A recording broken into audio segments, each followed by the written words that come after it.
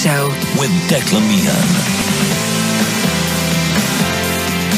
And a very good morning to you. Welcome to the programme. This is Derek Meehan with you on the morning show, Friday the 5th of March. Loads to get through this morning, including, first of all, let's go straight to the Minister for Justice, Helen McEntee. Can I turn to a subject that we've covered quite a lot here on the programme, and it's parental alienation.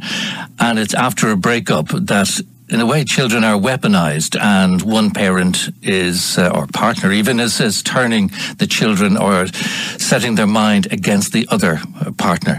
And a motion has been passed by Wicklow County Council, amongst others, on this issue.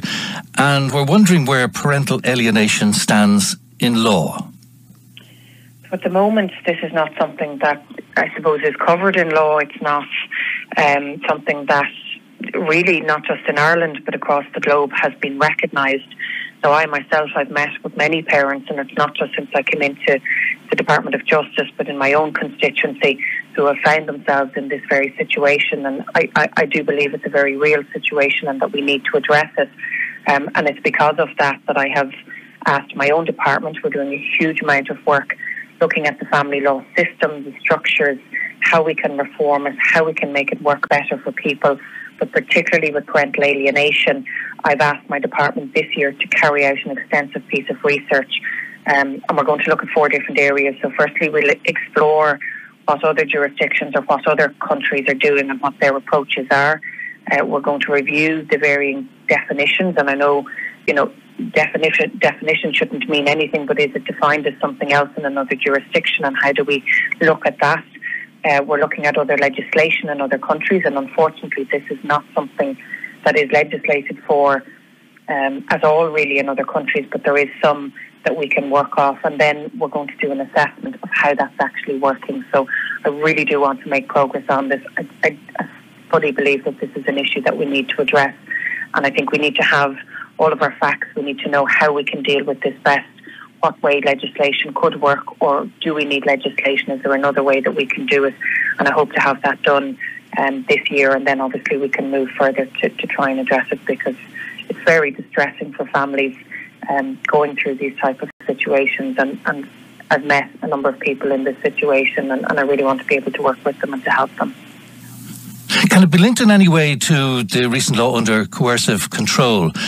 And I know that's criminal, where there's aspects of parental alienation that's in the family law, but is there any way forward there? So it's not something that I would rule out, and I think the very example of the introduction of coercive control legislation is a really positive step in the right direction. This is not something that was acknowledged or recognised for years, but coercive control, while it's not a physical type of abuse, it is a form of abuse. And to see the first conviction last year and then the sentencing this year was a very positive step in the right direction. So I wouldn't rule out that this is something that could be introduced in a similar way. But again, I think we need to explore, to understand, to fully grasp what it is that we need to do here and what is the best way of dealing with it. And I hope that the piece of work that's going to be done this year will enable us to do that. We've heard some harrowing stories from parents of both genders. It's not just one usually, but stories where children have not spoken to the other parent because their mind has been filled by untruths and exaggerations and basically abuse, as some people call it. You know, when you think of the children who are growing up and they think, and they even go to as far as maybe even hate the other partner because of the lies they've been told, I mean, we can't really allow that to continue. No, and I think the overall family justice system is something that we need to grab hold of and to reform, because, you know, it's not just situations where we have parental alienation, but there are very difficult scenarios where, you know, unfortunately marriages break up, where there are children involved, where something that can be resolved quite easily is not. It then ends up in the courts, and then it becomes even more difficult. So at the moment, as well as looking at this particular issue of parental alienation, I've established a family oversight group which is looking at the structures that are there. We have legislation that's been developed to look at the court system itself and to develop a new family court structure, but that focuses on, you know, pre-court mediation, what type of ancillary supports are needed to support family members who are going through a really, really difficult period or a really, really difficult time, but also to acknowledge that when there are children involved, this becomes even more complex, and you need to have the right structures,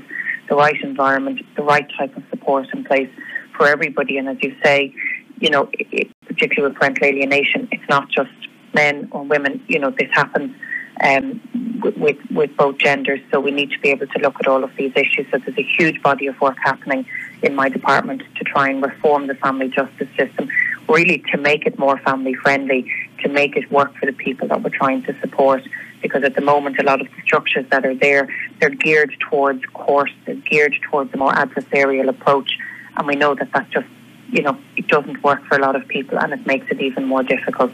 So there's a lot of work to do in this space. It's a very sensitive issue, it's a very difficult issue, but it's something that I feel absolutely we need to address, and quickly. And while the larger structures, changing of the family court structure and developing a new family court where you have judges who are very trained and understand these scenarios, you need to look beyond the courts as well. You need to look at these types of issues, parental alienation, how we can use mediation better, how we can make sure, whether it's psychological support, whether it's support through TUSCLA, whether it's community support, that they're also available for families as well. Though some of the criticism we had from people involved in these situations is that judges in the court are not really up to speed with the nuances of parental alienation. They know the law, but maybe they don't know justice that well, and maybe this is a new thing that they need to probably find out more information about and be able to act when they recognise it, because at the moment some are saying they don't recognise it. The fact that we don't have any clear legislation, the fact that this as not a concept, but that as an abuse is not recognised is, I suppose, something that we need to rectify. But secondly, you've just touched on the fact that we have judges who perhaps are dealing with every different type of case, from criminal and civil laws, and this is why we need to introduce specific family law courts. It means that the judges that are sitting in court, they are specialist judges. Their only focus is family law. It means that they, more than ever, would have an opportunity to make sure that they are 100% up to speed with the legislation, how it is applied. And I think that in itself would be hugely beneficial and hugely helpful to families.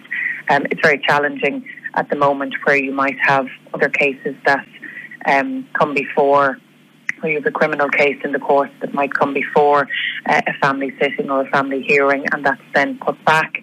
And we know that there are examples where hearings for separations or these types of scenarios are constantly put back because there are other hearings that have to be heard that shouldn't be happening. These are difficult enough situations for people to be in.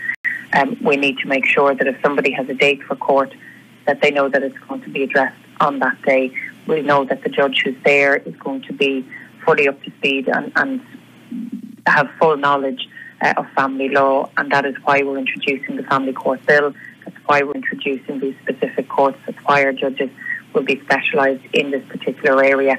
And obviously any new legislation or any new laws around parental alienation that may develop from the expert work that's been done this year, that's something that would feed into this new structure as well. So there is a lot of work to do, and I accept that, but I'm fully committed to doing it as quickly as possible. And we have quite a significant team in my own department and working with all of the different agencies, all of the different interested parties to make sure that we have the best structure in place, but that it's informed by lived experience, that it's informed by families, that it's informed by people who are working in this space and can see the challenges that are there at the moment. And one thing on this is costs. People say it takes up to 20,000, would you believe, for a separation, and then the complications of maybe having to go further. Is that going to be addressed in the new bill? Absolutely. So you often have a situation where something that could be resolved without even going to court is not resolved because there isn't a structure, there isn't a mediation type process in place, and it ends up going to court, it ends up going to a higher court, and that is where you see these significant fees. We need to remove that from and absolutely allow an individual or people the rights to make their case and to go to court. But if there is a structure in place that prevents a situation from getting that far before it needs to, then I think you're going to not only save people a lot of time and a lot of heartache, but also a lot of money as well. So this is to try and make the process much better, more accessible and more affordable for people who, as you said, find themselves in a situation where these type of costs can escalate very quickly and where people simply can't afford to be put in that situation. Well, thank you very much indeed, Minister. I just want to say congratulations on your forthcoming event, and at the same time I do hope you get some maternity leave as well in that. I know that's an issue, but you're very good to give us your time this morning. Thank you very much indeed. Thanks, Declan. Thank you. Have your say. Call the Morning Show hotline 0818 303 103.